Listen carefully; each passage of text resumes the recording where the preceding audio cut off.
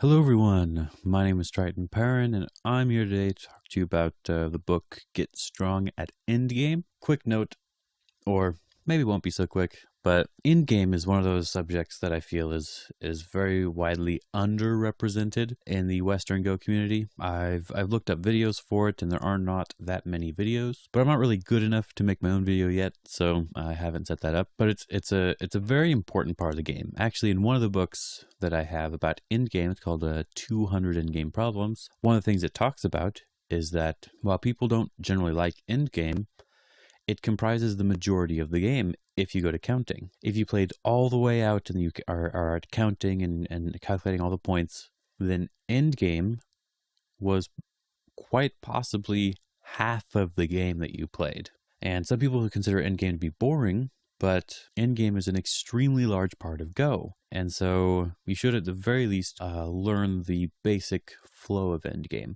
which is what I think this book is really good for. Just to mention one more book, my favorite Endgame book is Changho's Endgame Techniques, Volume 1 and 2. It's extremely well put together, and you learn more than what is in this book, but I believe you can only get it in the Smart Go Books app, or you can only get it if you speak Korean or Chinese, I think.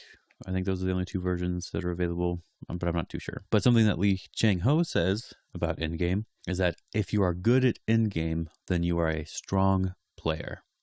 Your proficiency at Endgame makes you a good player. It's a sign that you know what you're doing. So I find it really interesting that people just don't enjoy Endgame, or they don't feel like they feel like it's important, but they don't study it. So I thought this is a fantastic book for people who feel that way. So Get Strong at Endgame by Richard Bozulich. I'm not exactly sure how you pronounce it, but it's a really well laid out book. It starts off with 42 problems to answer the universe, 42. And they're kind of like a test. He's testing your endgame to see what you currently know.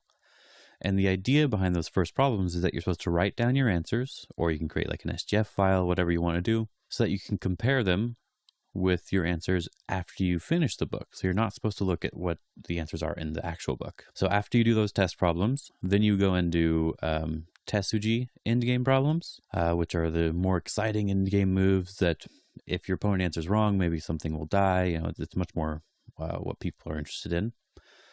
And then you have the counting section where you have to do a couple of problems and you have to count what their values are. And many people think that's the boring part, but I personally like that, but you know, to each his own, I guess. And then the last section of the book is practical endgame problems, much like the first 42 problems, I believe. They're actual problems from what would look like a real game. So since this is primarily a problem book, there's not too much theory or anything discussed. It's just you learn by doing. But what makes this book really nice is that by the time you're done with the book and you've redone the first 42 problems, you know that you've gotten better. And lots of books, it's hard to tell if you've gotten better. You just sort of assume that you've gotten better. But it's nice to have something that actually shows you, hey, this is how you were before, and this is how you are now. So I really love the layout of the book. But there really isn't too much to talk about. So I wanted to give just one example problem, because I don't want to give away too much of the book, because the only part that's technically free that anyone can check out, like the first couple problems, which are the test problems. So I just want to go over the very first one, and you can see what you're going to learn in the book. So let's just jump right into it. All right, so I've had the problem up on the screen the entire time. The idea here is that it's black to play and win the game through the best end game. So you want to take into mind double sente, which people often don't understand what it actually means. Double sente is when white and black both have a sente move in the same spot. And then there's normal sente moves. And then there's reverse sente, which just means that you're playing a move that prevents a sente move. And then there's gote at the very basic level. And so that's what you need to consider in order to get this problem right. So you should pause the video and check out the problem and try to do your best. And then we can go over it when you're done. So I'm just going to keep moving on now. So if you didn't pause the video, you're lost. All right, so as I mentioned, the first one you want to think about is double sente, a place where both players have a sente move. And that would be on the top here. If white plays G9, that's sente. If black plays F9, that's sente. So that's the first move you want to play as black. White will have to block and connect. Next, you want to look at the next biggest Sente move. And the next biggest Sente move would be this move here. You could technically push in at J3, but this is the better technique. I'm not going to discuss why. You can learn that in the book. But so white has to capture these two stones. Then black can play this move, which is Sente. And then black has a Atari, which white would want to answer. And then black can play the last endgame move here, reducing 1 point. So that seemed like black was just in control the entire time, but that's because black played it in the correct order and black had all the endgame moves. Black had all the good ones. So what's really cool about this Thigobon is that we can just use the score tool, and you can see that white has 14.5 points and black has 15 points, so black wins by half a point. That's pretty cool. So now that we've seen the correct variation, let's look at some ways that you could have possibly did it wrong. So there's one thing to note here is that this move can probably be played first because it's a really big Sente move, so it can probably be played first.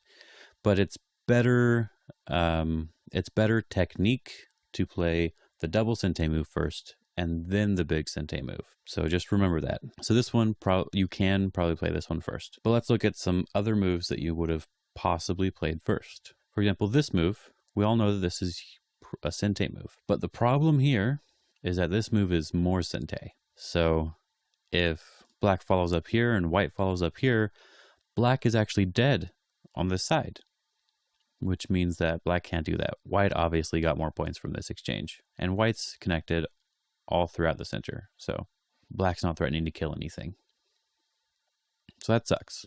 So that means that black has to answer. And then white can just go back and answer this move. So now if we play the end game correctly from now on till the end, we should look at the points now. Score tool. White has 16.5. Black has 13. So black lost by 3 points because black played the wrong Sente move first. And playing it in the wrong order means that this move wasn't actually Sente at the time. It's only Sente if the follow-up is big enough. And in this case, the Hane at G9 was bigger because it threatens to kill the group. Which is why I said that you can possibly start from this corner, because if white Hane is here, taking these two stones would make the group alive still. So it's possible that this Sente move would be big enough, but this one is not for sure. So we found out that this Hane is not the right time to play. There's also this Atari, which many people would have considered, and I would see even at the Dawn level, they're playing this Atari because it looks big enough.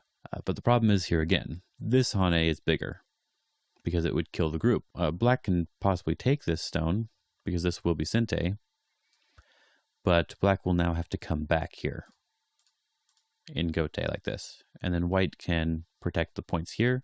Black and Hane, and then probably push first, connect, and then white gets this move. Just we'll go with this. I didn't verify that all these moves are the biggest moves, but playing moves that seemed like the biggest moves.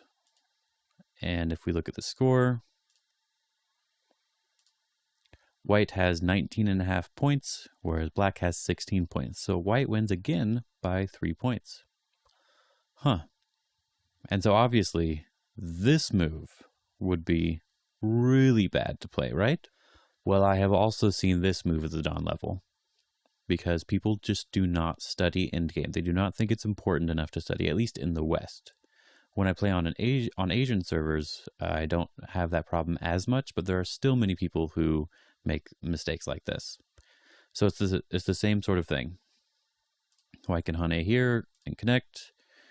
Oh, for black connects, and then white plays this big in-game move.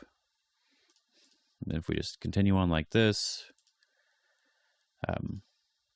black can push in here, but just connect, and then this is what we have. And if we check the score one more time, white's winning by 4 points this time, and maybe white could have done better. But White didn't really have to try too hard to play really big endgame points because Black played a really small one that wasn't really important. So endgame is very important. As you can see just from this small example, if Black plays the wrong move first, White wins by 3 points. Where if Black plays the correct variation, Black wins by half a point. So that's really interesting, I thought. When I was learning endgame, I thought that was like, wow, that really sucks. You know, you don't want to lose because you played the wrong endgame move when you could have just won. So there's been many times where I play a weaker player, and maybe I do end up in a bad situation early on, but I don't actually have to worry about it because I know usually if I'm playing a weaker player, I know them, they're a friend, and I know whether or not they've studied in game. And if they haven't studied in game, then I'm just going to win because I'm not going to be way behind or anything. But like if I'm playing more of a teaching game, I'm just going to win in the end game and leave opportunities earlier on so that I can test them, you know. End game is how a stronger player, like in a handicap game as a great example, you're going to be way far behind in a handicap game. But if you know your end game, then you can actually make up a lot of those points in end game. I think one of the books that I read, it may have actually just been this one, Get Strong at End Game. It said that it's not about tricking your opponent in handicap games. It's about outplaying your opponent in the end game, and that's how you can win, and that's how you win the majority of the time. So I thought that was actually an interesting observation. Anyway, I really like this book, and I really recommend it for everyone to read. I think that, well, I think that the appropriate time to read this book is probably around 5Q to 10Q area. That's probably the appropriate time to read the book. But of course, this book is good enough all the way up to the Dawn level. There are some better Dawn level books, but this book is the endgame book that sort of covers everything to a good extent that you don't necessarily need the other books. And it's definitely a well laid out book, as I mentioned before. So I just want to mention this one more time before I end the video. Studying endgame will not just make you stronger because you know endgame and your opponent doesn't know endgame. That's one thing that'll help. But the side benefit that studying endgame will give you is more reading, more powerful reading. Because endgame is actually all about reading variations. And technically you're supposed to read and calculate, but it's all about reading variations. So by studying endgame, your reading strength will get better, and that will improve your middle game strength. So that's just a great little side benefit. So even people who are actually just interested in the end game and have studied it before, if you haven't really studied it enough, it's still a good idea to go and study it just for the benefit to your reading ability. I definitely recommend you check it out. I like the Smart Go Books format, but it seems like the correct format to get this book would probably be as an actual book, which you should be able to do on the Kiseda website and probably on Amazon. So yes, I think that's about it. So I hope you have a good day, and see ya.